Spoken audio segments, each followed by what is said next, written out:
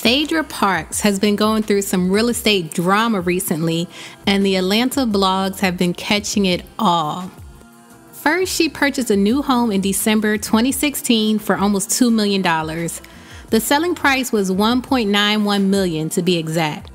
And apparently, that home was one of the major points of contention in her divorce from Apollo.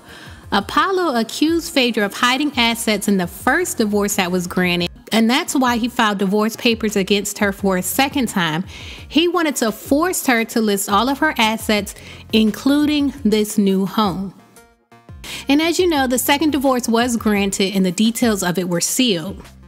In June, the blogs reported that Phaedra placed the home she shared with Apollo up for sale. Pictures leaked from an open house that she held in July, showing the baby's bedrooms and everything. And now the blogs have gotten a hold to a listing of Phaedra's new home that is up for rent. Allegedly, since she's no longer receiving a Bravo check, she's not able to afford the upkeep on her new home, so she's decided to rent it out. Hopefully, Phaedra is not currently living in this home with her children, because the address is all over the internet. Zillow listed the address of the house, which I have blurred out, and a rental price of $10,556 per month. Now, when Phaedra was selling her previous home, she was smart enough to use a boutique real estate agency that did not post public listings. But with this house, she did allow the listing to be posted publicly. Then when the blogs got a hold of it, she snatched it down and claimed that it was never for lease. She wrote on Twitter, "Rumors my house for lease is a lie. If you're so trifling and need a place to stay, I may consider letting you use my guest house, going back to my vacay." And on Instagram, she wrote, "While you're away, trifling people always try to play. I'm in Martha's Vineyard. You can't even spell Massachusetts," in my Nicki Minaj voice. Hashtag it's a lie. Hashtag I'm the only one who lives in Buckhead.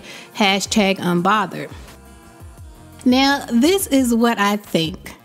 You guys know Phaedra is a lawyer, or a lie-oyer, however you want to pronounce it, and she tends to sometimes stretch the truth. Not necessarily lie, but just stretch the truth until it's almost unrecognizable.